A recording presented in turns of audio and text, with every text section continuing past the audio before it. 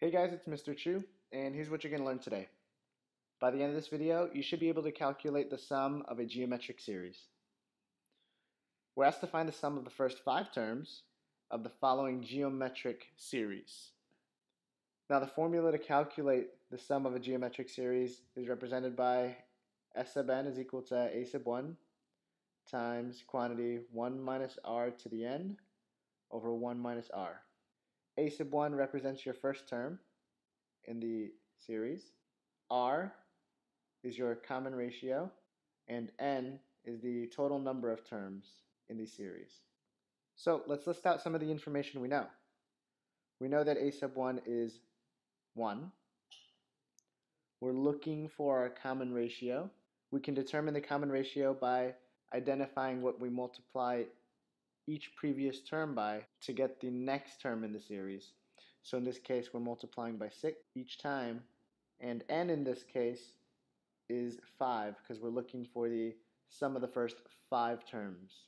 So using our formula, S sub n is equal to your first term times the quantity 1 minus r to the n. In this case again, r is 6, n is 5,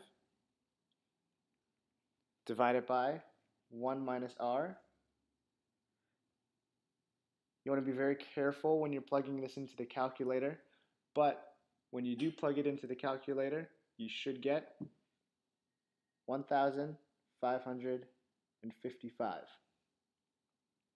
There's an alternative method that you can use in the event that you don't remember the formula to calculate the sum of a geometric series.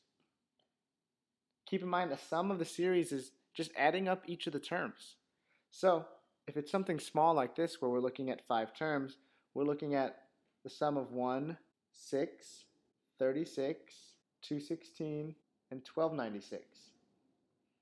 Theoretically, you could just list out all of your terms and add them together, and you will wind up getting the same thing. So again, in the event that you forget the formula, you could always do this. And that's it.